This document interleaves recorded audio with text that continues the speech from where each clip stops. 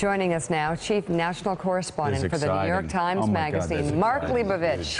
His cover story for the magazine's upcoming issue features a cartoon scene titled Trumplandia. Mark It's hard to make out the characters on TV, but go and study it online. It is worth it. And the piece, titled This Town Melts Down, Mark examines President Trump's impact on Washington. I can't wait to look at that. What is the impact? Big idea. Wow, the big idea. Well, the big idea is that, look, he was going to blow up Washington. He was going to change Washington. This story sort of looks at what this great experiment looks like. Well, 6 months in. I mean, I think on the surface, when you sort of look around, the swamp is, like, as I say, anything but drained. It's more like a sort of a gold-plated hot tub at this point. Explaining the melting down part, though. Why is the town melting down? That was a headline writer. I don't know. I don't write that. You don't think the town's melting down? No, it's not. Well, here's what it is. It all revolves around this capricious force. The unpredictability, the unorthodox, shall we say, nature of the president, which is, I would say, more of a neutral reading. I mean, you hear, as Casey was alluding to before, you hear a lot more colorful language, privately, especially among Republicans. But the fact is, there's a whole new calculus on how you influence the White House. Why was Sean Spicer afraid to talk to you on the record? Why was he afraid to talk to? He's afraid to talk to a lot of people on the record these days. You'll notice he's sort of kind of disappeared the last few weeks.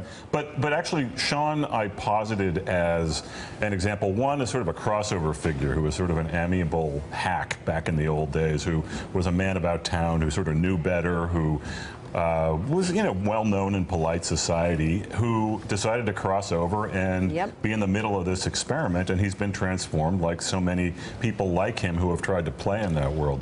He's a nervous guy. I mean, he's got one of the toughest jobs around when, you have. But he told you that if he talked to you on record, it would hurt him.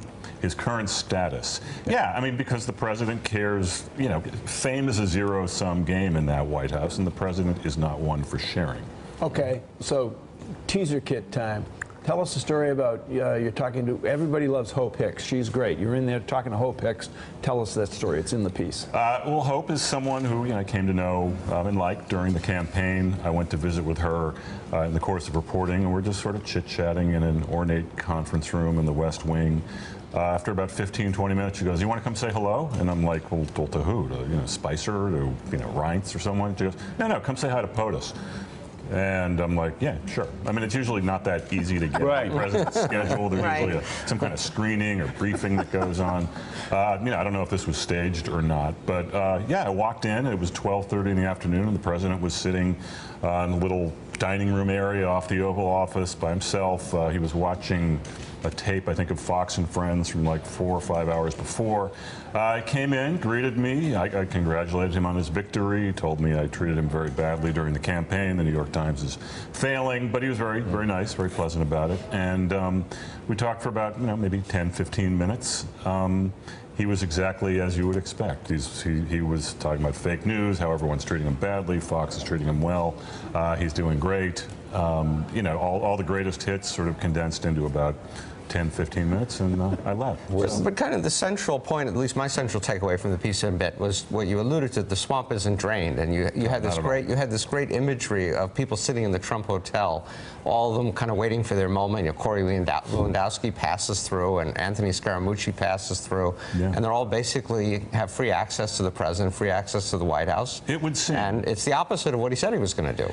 I mean, there's a lot that's the opposite of what he said he was going to do. It's unclear how serious he was, but the fact is, if you are close to this president, if you are perceived as being close to this president, and people who have his ear are not very unshy about it because it's a good business proposition, you're going to get hired by a lot of corporations and trade groups and what have you, who have always thrown a lot of money at this town, and that has, that hasn't really changed at all. It's just a different guy in the White House. We're reading again this morning, in light of the Donald Trump Jr. stories internally in the West Wing about a circular firing squad, people going after each other, people not happy with their jobs, not happy with the president. What did you pick up being in the West Wing? That's access most people watching and most people in the country will never have. What did you pick up off the people you were around? Well, first of all, it's all true, and you read the president's tweet from this morning, which is not the first time he said this, but how this is all made up and how people who quote sources don't know what they're talking about. I mean, this is all true. As obviously I have a dog in this because I'm in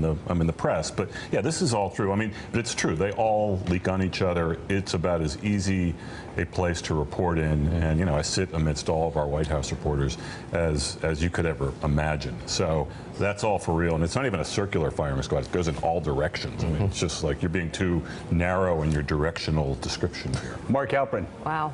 Mark, beneath the president, which members of the administration have become kind of the celebrities of official Washington? Well, I think everyone in a way, Mark. I mean, everyone. Reince Priebus has become a household name. Steve Bannon has become a household name. Sean Spicer, Sarah Huckabee. I mean, this is not a unwell-known administration, and partly it's because they all are seen. I mean, there's kind of a parlor game around, who's up, who's down this week, and there's this kind of circular firing squad, as Willie said, but also this, I guess, a roulette wheel of like who's imminent departure. So, look, I mean, profile is not an issue for the people who work for the president right now.